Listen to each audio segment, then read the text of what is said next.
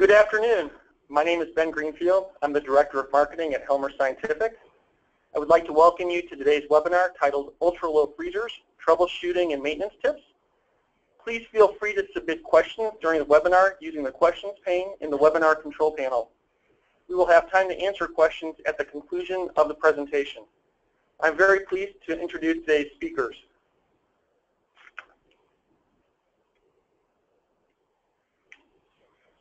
Mark Kehoe is a technical service specialist focusing on field service, product development, and serviceability at Helmer Scientific. Prior to working at Helmer Scientific, Mark has 30-plus years of field service experience at a global pharmaceutical manufacturer and has held positions as lead refrigeration mechanic, building engineer, as well as owning his own HVAC and refrigeration company. Brian Hoagland leads the low temperature products research and development team at Helmer Scientific. He has over 20 years of experience in project management, systems engineering, and mechanical technology. Without further delay, I'm pleased to turn the presentation over to Mark and Brian. Thank you, Ben. Welcome to the training class. We're going to start with talking about troubleshooting a Cascade ultra-low system. This subject will not include any of the other Cascade refrigeration systems, but just more common Cascade ULTs. We're going to talk about some of the common symptoms you're going to find. We're going to talk about some of the troubleshooting tips and some of the tools that you will need for each of the scenarios we're going to present today. Preventive maintenance and how to prevent reoccurrence of the situation that you might see. The agenda is going to be general tips, which is going to highlight techniques specific to Cascade systems, troubleshooting a fast temperature rise, and troubleshooting a slow temperature rise, and what the difference is with those. General tips. The biggest tip that we can provide you is that the last thing you want to put on a ULT is going to be a gauge set. Gauge sets are going to introduce contaminants, moisture, air, and most important, they're going to provide a loss of charge in the unit. These units have a very small charge, especially in the low stage of refrigerant, and a lot of times you're going to find a blended refrigerant in there. When you lose that charge, you're going to have to evacuate it and start all over again. So that is the last method of troubleshooting you want to use. We're going to talk about being comfortable with using temperature to represent pressure. In refrigeration, if I have a specific temperature, I'm going to have a specific pressure. It's that way with every refrigerant that you have in the field. One of the first things you want to do is diagnose your high stage, or what we call the first stage. So we're going to diagnose that. That has got to be operating even before the second stage will start. Then we're going to talk about the low stage and what to look for when it comes to troubleshooting that, and how to utilize the heat exchanger as your main troubleshooting point when it comes to troubleshooting both the first and the second stage and how they work together. We're going to take advantage of some of the manufacturer data, the graphs, the monitors, and some of the thermocouples that are provided in the units. So two of the tools you're going to need are going to be a reliable digital thermometer, as in a Fluke 52 that will read thermocouples, or an Omega meter, and a multimeter or an amp meter. When you open up a unit, you're going to see an electrical panel, electrical access. Make sure you have adequate room to get in and do your troubleshooting when you look in there. We're going to talk about some of the TXV or capillary tube, where it sits and how they interact with each other. Some of them will have a distributor associated with it, some will not. You're also going to look at start components, condenser motors, and pressure switches. Make sure you have access to those when you're doing your troubleshooting. So good afternoon, folks. This is Brian. So I'll steal the floor from Mark for the next couple of slides. So there's no way that we can go into deep detail on the nuances of a Cascade system in the time we've got today, but I think it's important to get a level set for everybody on the call. So I think the best way to do that may be to follow the heat flow through the system and highlight some of the important temperatures for troubleshooting along the way. So Mark mentioned two things that I really want to reiterate: the use of temperatures instead of pressures in troubleshooting, and take advantage of the temperature data that manufacturers make available. So I think we'll demonstrate that in the next two slides. So let's start at number one in the schematic to the right. So that's the interior of your cabinet. The stored product is protected by the refrigeration system, removing heat from that cabinet. So picture a bit of heat inside the unit at number 1. It gets carried away by the refrigerant in what we call the low stage system. So it's sometimes called the second stage. For purposes of today, we'll call it the low stage system. So this bit of heat gets carried through the system past the low stage compressor at number 2 and into the cascade exchanger at number 3. So Mark always reminds me that the cascade exchanger is the most important part of the system to look at in troubleshooting. All right, so this is where the heat that we picked up in number 1, and we carried it past the compressor at number 2. It gets dumped into what we call the high stage system, or sometimes it's called the first stage. Again, for the purposes of today, we'll refer to this as the high stage system that our heat gets dumped into. So it's important to know that the two systems don't actually mix, they just trade heat between them. So once that bit of heat gets moved to the high stage through the cascade condenser at number 3, it makes its way into the high stage compressor at 4, then into the condenser at number 5. So this is where the fan's blowing air out of the freezer. Pretty easy to find. It's normally at the bottom of the unit. You can find that pretty universally on all the manufacturers. All right, so once a bit of heat's at the condenser, it gets kicked out into the air into the room. So the room ambient is represented by number 6. Don't worry too much about the other parts on the schematic for now. That's for a little bit more in depth later on in another presentation perhaps. But for today, let's focus on the cabinet, the cascade exchanger, and the condenser to follow that same bit of heat out of the system. But this time let's do it using temperature instead of a schematic. All right, so picture again our bit of heat that's sitting in the cabinet, and the cabinet's around minus 86 degrees C. That's down towards the bottom of the graph. So that bit of heat gets carried away by the cold refrigerant at the very bottom of the graph. So almost every manufacturer will give you pretty easy access to this evaporator temperature, and that should be at about minus 90. It'll vary a bit from manufacturer to manufacturer, but about minus 90 is a pretty close estimate. So if it's considerably higher or lower than the minus 90 shown there at the bottom of the graph, knowing just that piece of information can really help us to differentiate some of the issues that we'll talk about later. So the heat then moves into that bundle of temperatures you see with the number 3 next to them. So remember from the last slide that number 3, that's the cascade exchanger. Naturally, it's much warmer since that's where we're moving all the heat to. So this should generally be right around minus 40. Again, some variation from manufacturer or unit to unit, but around minus 40 is a pretty healthy number. This one's going to be a little bit tougher to get potentially, so it may be a little bit tougher to find the cascade exchanger and get a good temperature on some units depending on manufacturer. But remember, Mark tells me that this is the first place that one of our teams always look at before we start troubleshooting. So after so our bit of heat starts in the cabinet, gets pulled out by the refrigerant at minus 90, gets moved into the high stage at minus 40, and then moves to number 5. Remember from the last slide that that's the condenser. So even if the manufacturer doesn't give you this temperature easily accessible through either the monitor or pre-placed thermocouple, this one's pretty easy to get. This one has to be clear for air to flow around it, so that one's easy to find. So this temperature then, this should be a little bit warmer than the ambient in the room, maybe 5 to 10 degrees warmer. Much warmer than that, and it's a pretty good indication of some kind of an issue on the high stage. So if you remember those 3 numbers, you're off and running. All right, so armed with what normal operation and normal conditions look like, let's dig into what might go wrong. So let's talk about 2 generic types of temperature issues in the ULT, how to tell the difference between them, and what some of the common causes are.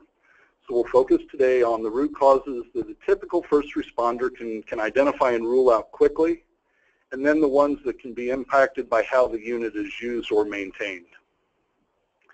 So the first is the fast rise in temperature. So this one's characterized by a really good-looking temperature graph that seems to suddenly change to constant warming. You can see that in the bottom right side of the screen. So it's obviously easiest to pick this out if you've got a graph on the monitor, or if you can download the historical temperatures to see those trends. In this type of a failure, you'll need to rule out the easy issues fairly quickly so that you know whether your stored product is at risk. If there really is a failure in this kind of condition, the ones that look like this don't generally correct themselves. So I'll turn it back over to Mark, and we'll dive a little bit deeper into those root causes. Thanks, Brian. Fast rise in temperature. We're going to talk about some of the typical root causes for that, and you're going to see that on a chart recorder on a graph. You're going to talk about door openings, inventory, warm product, your power, any sort of electrical interruptions. Talk about like emergency generators and the switching of emergency generators, brownouts, power surges a little bit. Talk about the compressor start components, the high loads when starting a low stage. With the types of refrigerant that we're using, we're going to talk about compressor overload sensors, what the internal ones, which you can't get to, but will definitely cause a problem for you, and then the compressor failures. Our first symptom with the fast rise in temperature is the door opening or the loading of inventory or warm product. The use of a manufacturer door opening data, if available, gives you a great feedback as far as being able to tell what the end user has been doing with the unit. You'll notice on the picture right here, you'll see that there's a door opening time, 60 minutes. We're viewing in the one-day mode right now. And then you have door opening of 16 times. So the door was open 16 times for 60 minutes with a total of 28 events that occurred during that 24-hour period of time. So that tells you right there that the end user was in and out of the unit a lot during this period. So when you start looking at that, you need to understand what the user is doing and how they're using the unit. That's very critical to understand what they've been doing with it. You got to educate the end user on how to handle loading the unit and how quickly to be in and out of it. With the unit like the ULTs, what happens is air, ambient air and humidity rush in to fill the cold void within the cabinet. That cold void in the cabinet then absorbs all that moisture and then condenses it as frost on the inside of the cabinet. I tell you, there was a situation when I worked at Lilly where I had a research scientist that had been taught a long time ago, and a lot of people still do this, is the use of ballast. They put ballast in there typically to help keep the temperature more consistent when they open and get in and out of it. And they do that because they're not sure where everything's at, so they rummage around inside the unit. And this research scientist had filled the unit with ballast from room temperature, and they'd put gallon jugs of water in there, full gallon jugs of water in there, and put 5 or 6 of them, I can't remember, but quickly the unit warmed up and never was able to recover and had to remove all the samples. So be sure when you're putting ballast or using anything, you want to pre-freeze those materials. Pre-freezing the material reduces load on the ULT and the refrigeration system. Remember when we talked earlier at the start of this, there's not a lot of refrigerant to do high loads, and the pressures in the system are extremely low, so you want to maintain that operating parameter. Also, visual notification of inventory are being loaded, so you'll see where maybe the door was probably opened up around the 2000 mark, so you want to look at that, and you can talk to the customer, and when they tell you they've not been in, you can also go back and look at the events and reference and tell them, you know, we can tell you're in there and you were loading it. One of the other symptoms is going to be a power electrical interruption, so you always want to make sure you check your main voltage. Make sure the voltage is within the range of the manufacturer's nameplate. If you get outside of that range, what you're going to do is you're going to incur added wear on the compressor when it goes to start. You're going to add extra load and pressure problems on the start components. If you have the graph, you can download the data and look at the graph and graph out the historical information also. Do a visual inspection of the circuit breakers, not only the circuit breaker on the unit, but also go back to the circuit breaker in the electrical vault. Check that panel, make sure that you don't have any burn marks or anything on the breaker, make sure the breaker is not hot. Do a visual inspection of the electrical connectors within the unit. Look for burnt hot wires, any sign of charring, burning insulation, dark colored areas. That's an indication of a high load. With a high load, you're going to have the high amperage and you're going to burn the wiring, and usually that's going to be a sign, the first sign that you have a loose connection or you got a compressor that's starting to draw too many amps when it starts. Make sure you also apply the proper safety measures when you start inspecting and checking everything. Make sure that the power has been removed from the unit before you start doing your inspections and poking around inside the electrical panel. The best tools for this is going to be your multimeter and the use of the manufacturer's schematics. Some of the preventive maintenance measures are going to be, make sure you have a dedicated supply power source. Make sure that the plugs are reduced from being accidentally disconnected or removed from the unit when it's pulled away from the wall. So Mark, can I jump on in with one quickly? So Mark told me a story about a previous experience he had where there were a number of units lined up in the hall, and the cleaning crew came through and was starting to use some of the same outlets for some of the vacuum cleaners and some of their cleaning work. So, you know, as you can imagine, as you start overloading those circuits, pretty much everything's going to trip on there. It's pretty tough sometimes to diagnose where that real root cause came from. So it's really important to make sure that in your facilities you're really using the dedicated circuit and it's well marked and very clear so that you don't have those kind of interruptions. Thanks, Brian. One of the other things is going to be a compressor issue. The first thing that you have, and the best, is your senses. Your sense of sight, your sense of smell, and the sense of sound. So if you have a failed start component, you're going to hear a humming or a buzzing noise typically when the compressors are trying to start.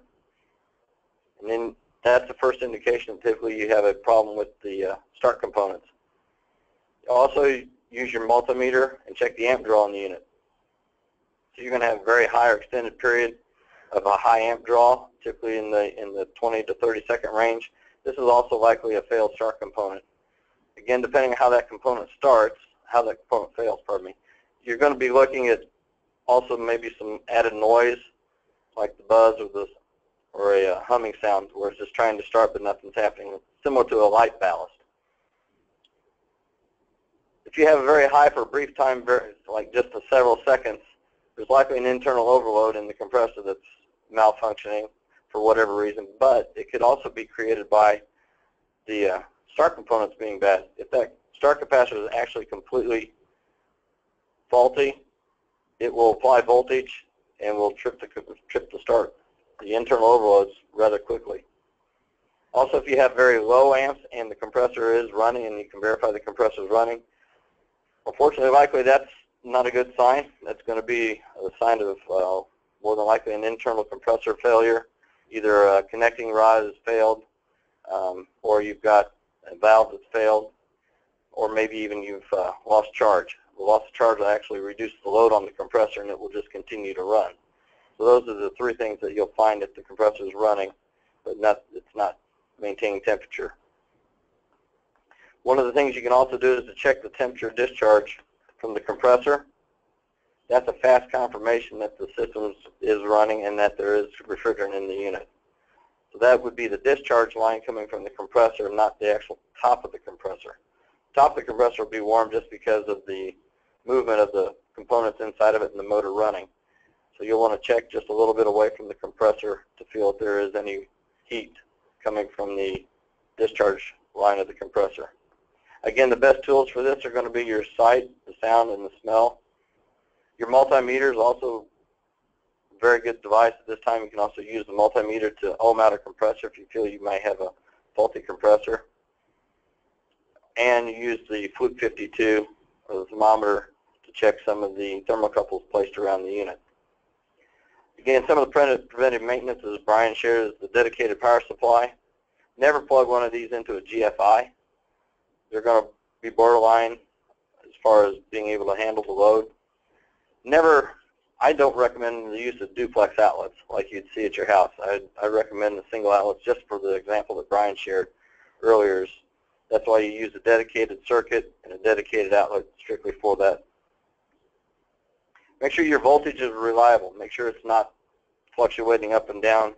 Maybe if you have a device that's plugged into the same panel that's a high amp draw, I know one of the blood centers recently that we were visiting, they had a fast freeze unit, and whenever that fast freeze unit would start up, it would drop the voltage down below 202 volts, and that can prove very hard on the start components because most compressors are going to be 208 to 230. And as you drop that voltage, it makes it more and more difficult for the compressor to get started, as that puts more wear and load on the capacitor. Some of the simple preventive maintenance, make sure you follow your manufacturer's guidance on that. Make sure you clean the filter. That filter is also going to keep the inside of the unit cool. As the unit warms up, it also is going to create a higher amp draw. So our second generic type of failure is characterized by a far more erratic temperature graph. So this one tends to build up over time, and frankly, some of these are maddening to try to diagnose. So you'll see either a much slower warming trend in the order of days instead of hours, or you'll see an uneven random temperature cycle. And that kind of thing indicates that the system's still running, but it's definitely not running in the way that it's supposed to. So you generally, in this case, have a little more time to protect your product with this kind of a temperature issue, but keep in mind that the erratic nature can turn into a full failure pretty much at any time. So some of these causes are very easy to spot. Mark can go through some of those. Some of these take a pretty deep dive to diagnose, so we'll mention some of those. So I'll give it back to Mark to run through some of the details. Thanks again, Brian. Typical root causes of a slow rise in temperature would be excessive frost in the cabinet. We're going to talk about some of the maybe reduction in airflow, what that's going to do. Talk about oil logging. Any of you are familiar with this, or this is a very old term that's been associated with ULTs for a long period of time. Moisture in the system or an actual leak in the system. Excess frost in the cabinet. Look for irregular frost patterns for evidence of an air leak. As you can see in the picture, on the gasket on the right-hand side, you'll see the white line on that gasket. That white line shows an indication where air is infiltrating into the cabinet. That infiltration is creating a lazy frost pattern. That's what we call a lazy frost pattern, where it's just a real light buildup. You can just barely dust it and it's going to fall off. Sometimes it'll be bad enough where you'll have an ice buildup right at the point where it's leaking the air in, and then it'll also have a tail that'll show a light frost pattern. Always visually inspect the gaps in the gasket contact. You want to check the ambient conditions. Is the humidity high in the area you have the unit placed? One of the worst places for these is in a mechanical area. Mechanical areas always have sump pumps, sump pits in there, high moisture contents in the air. Remember when we talked earlier that we talked about how the air rushes in to fill that cold void? Well, that air and humidity is rushing in there, and that helps create that frost. You want to take advantage of adjustability in door alignments, the use of shims and slots to do that, and also any sort of horizontal adjustment that you can do on the door to make better alignment and ensure the doors are in contact.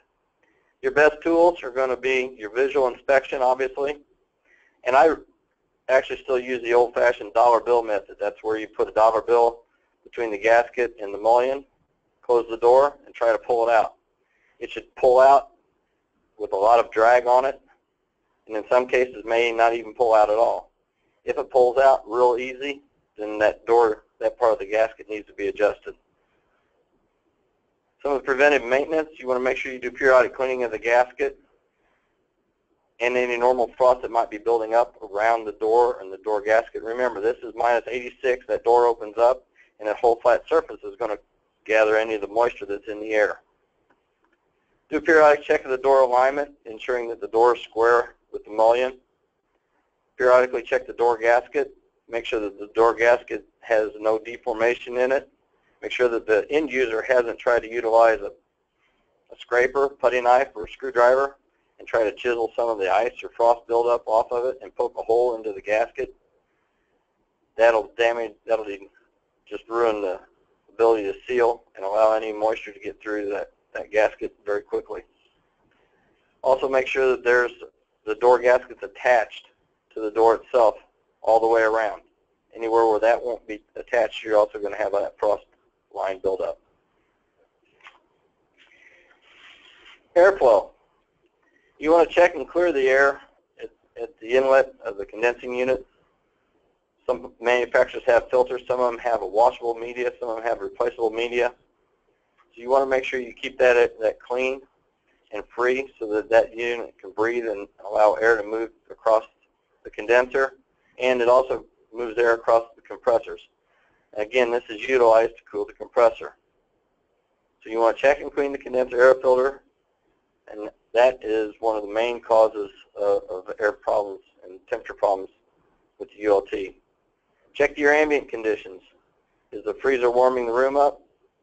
Being you have a freezer room and you have 5 or 6 of them in there and you just don't have enough air in there elevating the temperature, that's going to reduce the performance and the life cycle of the unit. One of the things is make sure you know the area that you're putting the unit. When I was at Lilly, one of the things that happened is they turned a room into a freezer room, but the room happened to be on the HVAC system that was on a night setback. And for the first week and a half, we were having problems where it was just sporadic alarms within the room. And that was all generated just because the unit was being shut off at night and the room got too warm, and we were sending alarms back to the environmental utilities room. Some of your best tools obviously are going to be your visual inspection. Know where the unit's at. Make sure that if there's a carpeted area or if it's in a hallway with carpet, you're going to build up more dirt and more lint during that time period just because the carpet sheds than you are if you're on a vinyl floor. Preventive measures, obviously clean the condensing filter, clean the condenser coils. One of the other things you want to do is move the unit away from the walls to ensure that the air is able to flow behind it. The unit has to breathe. It has to pass air, draw air from one side of the unit and expel it out the other side so that they can keep the bottom and the components in the bottom of the unit cool. Oil logging. This has been an issue with ULTs for many, many years. The newer units are being better designed and handle it much better. But remember when Brian was talking about it, the temperatures of the evaporator at the evaporator inlet is normally around minus 90 C. Oils freeze in the minus 50 to minus 60 area. So as you can see, the oil is going to freeze at that minus 90. That's why you see where manufacturers add another refrigerant type in with it to give you a blended refrigerant in order to help keep the oil moving throughout the system. One of the things you want to do is inspect the historical temperature data if it's available. Is the temperature rise consistent, which is somewhat unlikely to be oil? I have seen it where oil will just slowly, continually build up and the temperature drift up, and that usually takes a month or so for it to drift up. Or you can see it, as Brian described earlier, where you have the sawtooth pattern and it just doesn't seem to want to pull all the way down. It's maintaining, but it's not maintaining where we need it to be. And the compressors will be running continuously. They never shut off. The way to solve that, though, is going to be you have to unload the unit, warm the unit completely for at least 24 hours in a nice warm environment. That oil will then thin back out and run and drop back down to the compressor and the oil separator down in the unit. Go ahead and restart the unit and monitor it closely. And then usually after about 48 to 72 hours, you can probably begin to reload it. It is likely to repeat that problem again. But again, that's a product of loading all the extra products that we talked about and loading it with warm materials. That puts that added strain and moves more, increases the pressures. And when you increase the pressures, you're going to increase the amount of oil that's moved throughout the system. So your best tools is, again, the visual inspection, some of the preventive measures. If you ever have to work on one of these, use only the oil additive specified by the manufacturer. And when you have to have maintenance and service done on it, make sure you use a reputable service provider, one preferably provided and recommended by the owner, the manufacturer of the unit. Again, one of the other issues is going to be a moisture or leaks in the system.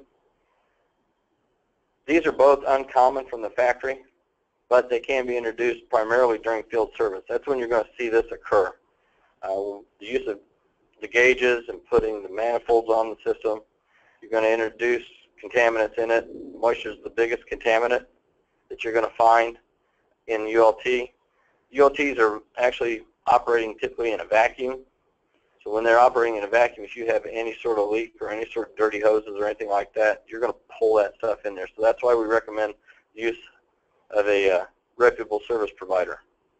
Again, this is going to be characterized primarily by a consistent slow rise in temperature. It's not going to be erratic, as you saw in the oil, but it will be a nice, steady, even pattern rising itself up, and you will know, and the cycle rates will also disappear in any of your graphing.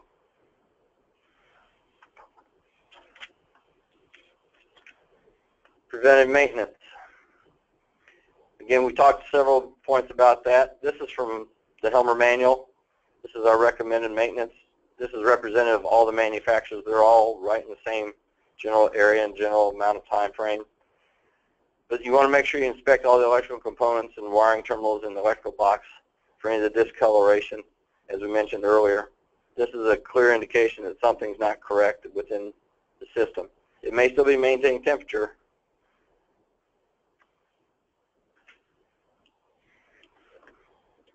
but we'll have to take a look at why that might be caused, and which is, again, loose connections, star components are wearing down, breaking down. Inspect and clean the condenser and the condenser filter. Defrost and clean the chamber and the exterior door gaskets and the interior door gaskets. In closure, we've covered a lot of material so far today. I want to thank Brian and Ben for helping put this together and holding it with me. Thank you. Thank you, Mark and Brian, for sharing your experience and expertise in this webinar. We are now ready to move to questions and answers. As a reminder, our participants can submit their questions using the question pane on the control panel on the screen. And we did have a little bit of an interruption here, I think based on a lightning strike in the area, but hopefully you can still see our screen. So for our first question, the first question, which I'm going to direct towards Mark, is how frequently should I defrost my unit? The real answer is there is no correct response. It all depends on activity with the ULT and the environment that it's been created in. That the ULT, as we talked about, is going to draw moisture and warm, humid air into the system. So if they're in and out of the unit, you're going to have frost build up a lot more frequently. Double check where the frost is built up. If it's built up within the cabinet, then you're going to have to, it's going to affect the amount of heat that it can absorb and remove from the product that's being stored in there. If it's just on the surface of the doors that access the compartments and on the inside of the door, then you probably don't need to be defrosting it near as often. But it's really a product of what the environment that the ULT is being placed in. So Mark, can I jump in quickly as well on there? So in some of our really high load testing, we found a couple of things that would really trigger a massive defrost. So there's one instance where you really can build up enough frost that sort of melts and refreezes enough that you can actually interfere with the overall door closing. Over time, you get into a position where you're forcing the door shut and forcing that latch in position. It can really put a bunch of stress on the door. So I think that would be a pretty good indication on having to pull it out and defrost. The other one we've seen is in some high usage environments. Some of the racks that are used to store product in the ULT, those actually become completely unusable even during normal operation. The reality is that just the frost forms in a ULT, And once it gets to the point where those racks are becoming unusable, I think that's a pretty good indication. Could be a 6 month, could be once a year. Great, thanks, Brian. Thanks, Mark. Just as a reminder to our participants, if you have questions, please go ahead and submit them using the question pane on the control panel in the webinar. The next question is, how much clearance do I need above and behind the freezer to ensure proper performance? Typically, it's recommended for 8 inches behind it, and depending on where your vents are to exhaust the air, that could be either 8 inches on the sides or 8 inches on the rear, and always keep the front of the unit open. That's where all the units have their air intake for the condenser. Most of them have a standoff brackets, and always ensure that the standoff brackets are available and installed. Great, thanks, Mark. And again, we have, we do have another question that just came in. The question is, do any of the ULTs have auto defrost technology? No, not that I'm aware of. I've never seen one with an auto defrost. Okay. Next question is, what is the control range of the ULT freezer? So most of the freezers out there on the market will run anywhere between -50 down to minus 86. I think most of the applications that we've run into just generically call it a -80, and I think that's where a fair bit of the industry uses them. But really, you can safely use it anywhere within that range. Now, again, refer back to your manufacturer's specs. I don't want to speak for everybody out there, but in general terms, between -50 and minus 86. We do want to caution you against setting it higher than that. So you really can do some real fundamental damage to a ULT by intentionally running it at higher temperature ranges. These things really are most comfortable running down in the cold ranges. So certainly don't try to substitute out a -40 by just setting your ULT up a little bit higher. Great, thanks, Brian. And it looks like that was our last question listed in the webinar. So with that, I would like to thank everyone for participating in our event this afternoon. Please use the emails that are shown on your screen to contact, sorry about that.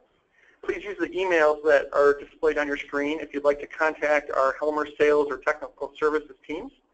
If you have any feedback or comments you'd like to share about our webinar program, please feel free to reach out directly to me, Ben Greenfield, at bgreenfield@helmerinc.com. All registrants of this webinar will automatically receive a survey as well, so we look forward to getting feedback. We hope to follow up on our event today with additional webinars with topics that are coming from you, our customers. This concludes today's program. Thanks again for attending.